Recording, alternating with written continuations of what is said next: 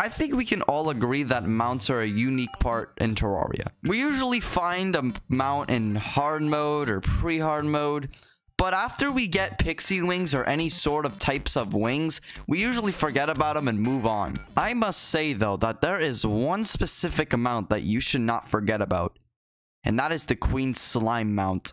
This Queen Slime mount is absolutely insane. Let's go over the basics on why it's really useful. Number one, its jump boost is extremely fast. You go up in the air extremely fast, and you can do it for a long period of time. It also has a little glide effect, and it's basically the King Slime mount, which is also another really good mount, but 10 times better. This mount could be used to go up against some of the hardest bosses in Terraria. I mean, just look how easy I'm dodging Duke Fishron. No, I'm not using any buffs or any sort of arena. I'm just using a platform and the Queen Slime mount.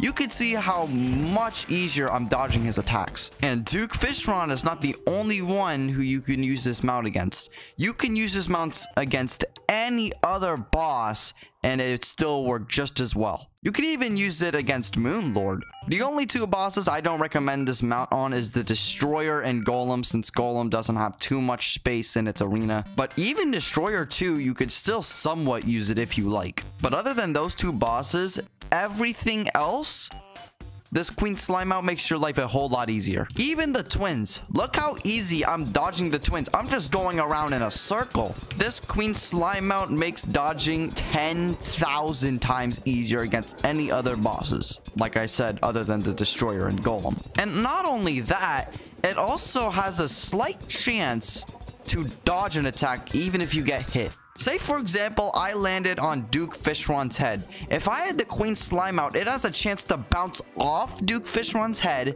and I won't take a hit. Sounds too good to be true, huh? Well, fortunately, it is true. This mount exists, and I do not understand why people are not using it. In order to obtain this mount, all you have to do is kill the easiest pre-hard mode boss, Queen Slime, with 18,000 health. Not the hardest task in the world, but trust me, once you get this mount, it is extremely useful.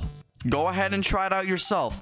It's not even that hard to learn as well. You could probably learn it in like 5 minutes. You could learn how to use this thing in like 3 minutes, the first boss you fight, and you'll see for yourself why this thing is absolutely amazing. In my opinion, this is the best slime mount in the entire game. And not only slime mount, the best mount in the entire game. If you find the King Slime mount very useful, which is again also a very underrated mount for pre-hard mode, basically, Queen Slime is King Slime mount, but 10 times better and is the hard mode version. Please give the Queen Slime mount a try, okay? It's amazing. The best part is it's not even that hard to use at all. You could probably learn how to use it in 5 minutes. But that's all I wanted to say. If you guys stuck to the end, feel free to like and subscribe because we are on a goal to reach 1,000 subscribers before the end of the year. So if you could like and subscribe, it would mean the world to me. Not only that, there will be a lot more commentary videos like this. So if you like gaming, you like Terraria, you love commentary,